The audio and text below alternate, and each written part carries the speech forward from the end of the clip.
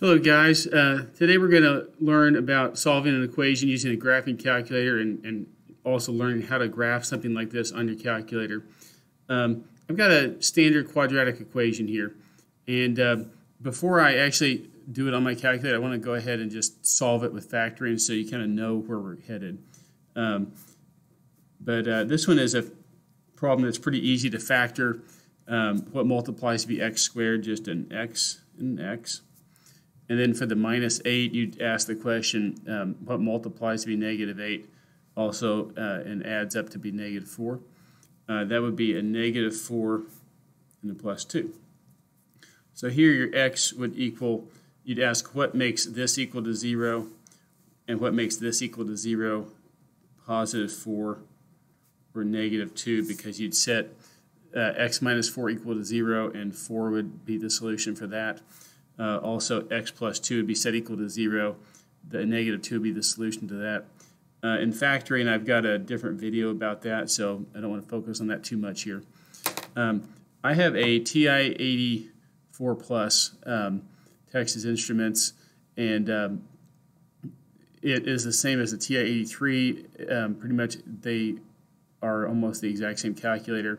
What I'm going to do is I'm going to graph x squared minus 2x minus 8, and I'm going to look for where the line crosses the x-axis, because anytime you let me just draw this real quick.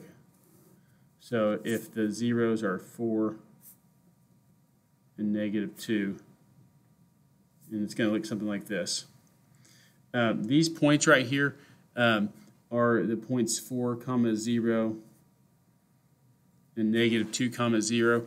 And notice that we have the y is 0, and that is like this right here. Y equals this and equals 0. So we want a place where we cross the x-axis is one of my solutions, essentially. So I'm going to turn this on, and you hit y equals right here. And then I'm going to type in x squared minus 2x minus 8. This is my x key right here. X, the squared key is right here, minus 2x, and then minus 8, just like that. So I just typed, this is the x key, x squared. The minus and the negative are different, so make sure you do the minus here because the calculator will mess that up. Then you hit graph, right here, graph.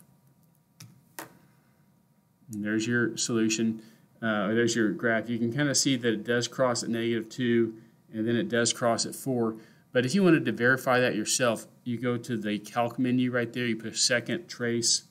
I guess one option is you can push the trace key, and you have this little cursor that moves around, and you could type like x equals negative 2, and then it tells you what the y value is. Sure enough, it's 0.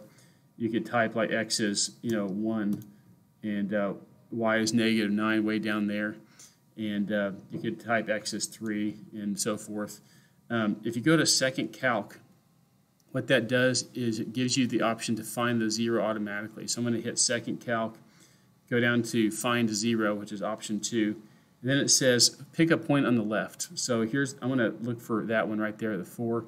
You can use your left and right arrow keys to move the cursor around, and that looks good right there. That is on the left of my desired 0. So I'm going to pick that right there. And this little cursor, this little arrow comes up. I'll talk about that here in a minute. What's on the right? Maybe something like that. And you have another arrow that comes up. It's kind of blocked. And now it says guess. And you're going to kind of move the cursor as close as you can to right there. And what the calculator is about to do is look for a 0, an intersection point with the x-axis between those two little arrows. So we'll just guess something kind of close. And sure enough, there's 4, 0 for you right there. And then the same can be said over on that side.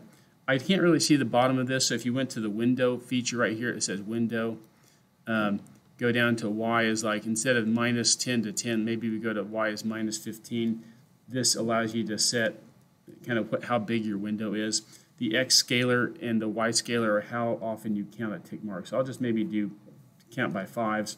You can see now we're going down lower, and we're counting by 5s on the y-axis, still 1s on the x-axis.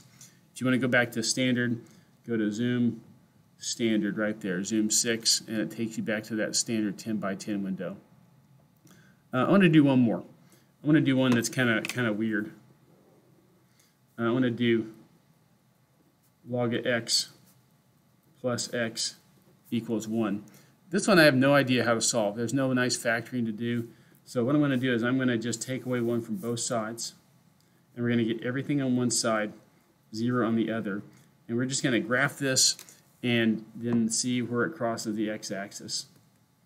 So we're going to do log, that's log right there, x plus x minus 1, hit graph. And I can see that I have a crossing point right there somewhere.